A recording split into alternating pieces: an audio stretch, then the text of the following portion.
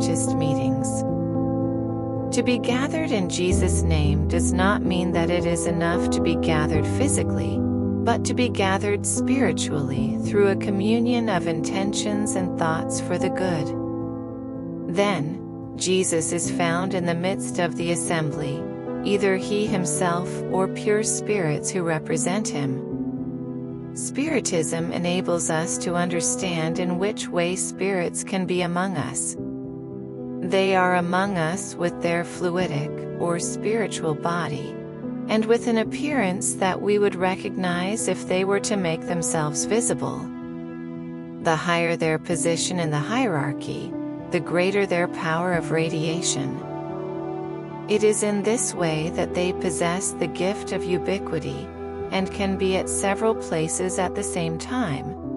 All they need for this is the emission of their thought.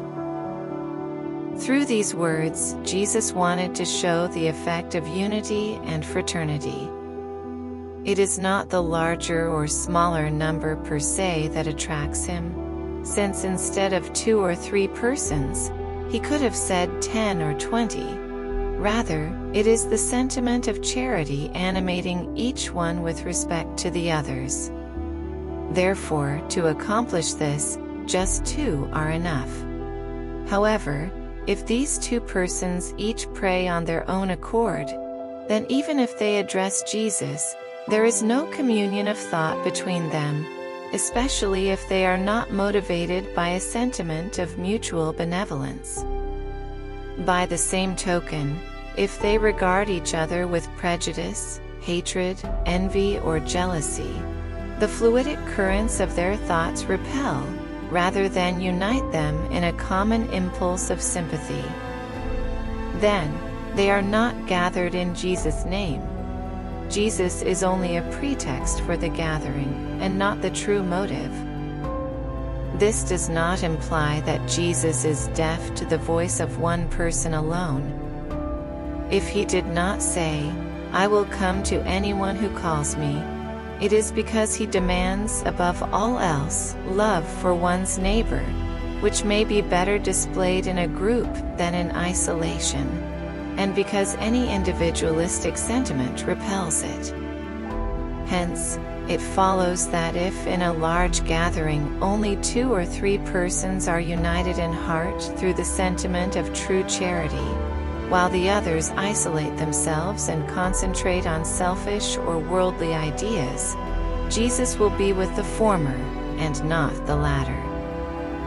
It is not therefore the simultaneity of the words, hymns, or outward acts that comprise the gathering in Jesus' name, but the communion of thoughts in conformance with the spirit of charity personified in Jesus.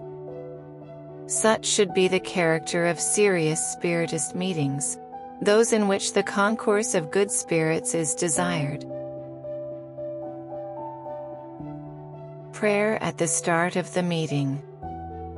We pray to Almighty Lord God to send us good spirits to assist us, to keep away spirits who might induce us to error, and to grant us the light necessary to distinguish truth from falsehood. Also, keep away incarnate or discarnate malevolent spirits, who might try to sow discord among us, and lead us away from charity and love toward our neighbor. If any try to come here, do not allow them access to any of our hearts. Good spirits who come to teach us, render us amenable to your counsels. Keep from us any thought of selfishness, pride, envy, or jealousy. Inspire us to be indulgent and benevolent toward our fellow beings, whether present or absent, friendly or hostile. Finally, enable us to recognize your salutary influence through the sentiments that animate us.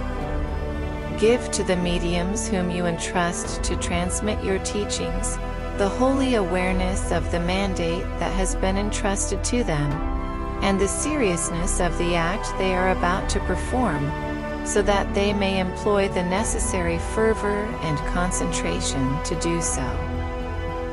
If in this gathering there are persons who have been attracted by sentiments other than those of the good, open their eyes to the light and forgive them, just as we will forgive them if they have come with malevolent intentions.